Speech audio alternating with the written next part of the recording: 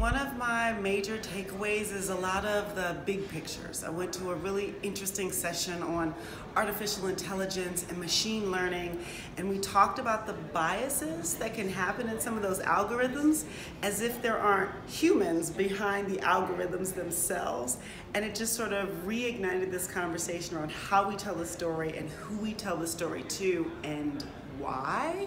So is your end game to end up with a better algorithm? Is your end game to get more people into the space so this becomes a no question?